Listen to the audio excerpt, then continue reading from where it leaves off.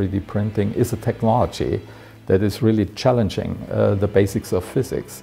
And we are totally back into basic research, and this is a lot of fun for me, because I think I'm not just a businessman, I'm also in my background a physicist and scientist, and I understand what's going on here. And this combination is rather rare. I came to glider flying because my father was a flight instructor. This was his hobby, not his profession.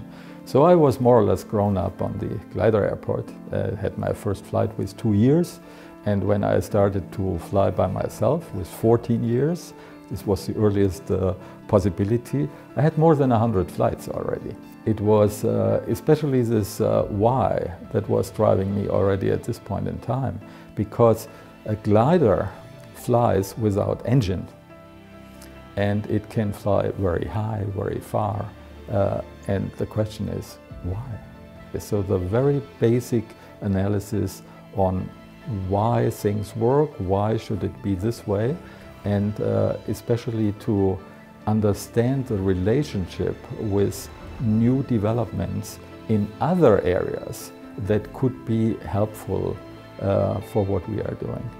I see a very bright future for our technology. 3D printing will be one of the manufacturing technologies that's fully digital. And because it's fully digital, then it is fully scalable. I think these digital processes will generally change the way we work, the way we live, the way how consumers interact with suppliers. We had a lot of difficult moments. Challenge is a good thing, and problems is a chance to improve. I think this is the major lesson we have learned out of this. So let's look for other problems we can solve, and this will bring us a major step forward. Stay open, stay committed, and have a clear vision where you want to go, and then normally you will find solutions to this.